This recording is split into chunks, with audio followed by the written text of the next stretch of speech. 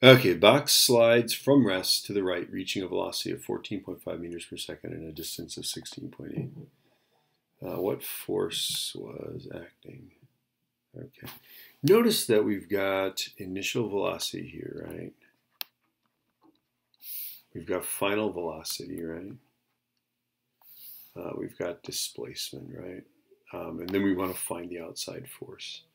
So I think this is going to be in the category of Suvat first, right? Then we're going to do F equals ma, right? And we'll use this acceleration. Now, if it starts at rest and accelerates to the right, this is definitely going to be a positive acceleration. But let's just see what happens here. Okay, so our displacement is 16.8. I believe it says distance, so it could be positive or negative, but because it starts from rest and slides to the right, or reaches that velocity to the right, it's definitely a positive 16.8. The initial velocity is 0, and the final velocity is positive 14.5. And now I think we're set. We don't care about t, so we use v squared is u squared plus 2as.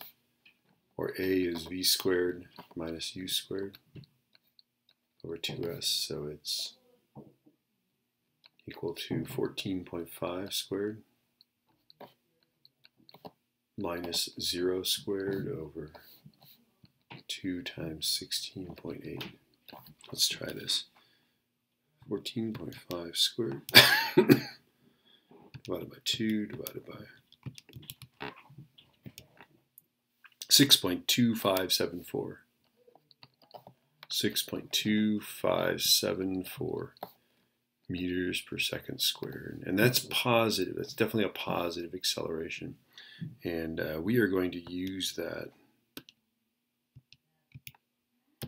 We're going to use that in the next part of this, right? Okay, so now let's draw a picture of the box. There it is. The box. 5.2 kilograms, right? It's sliding to the right. That means the friction force we calculated in the first video, the 7.14168, is definitely to the left. I'm guessing that because it's accelerating to the right, that force will be to the right, but you know, we got to pretend. Okay? So we just leave it like there. It could be to the right, could be to the left, you know? And we go, okay, F minus 7.14168 equals 5.2 times, now we bring in our acceleration from here, right? Positive 6.2574. Okay, and now we're set. Now we can just go 5.2 times, I'm really just going times second answer. Okay, and then I have to add that guy. And I get 39.68 newtons. The fact that it's positive means that it's, right, it means that force is to the right. Okay, so there's no mystery now. It's definitely this way, right?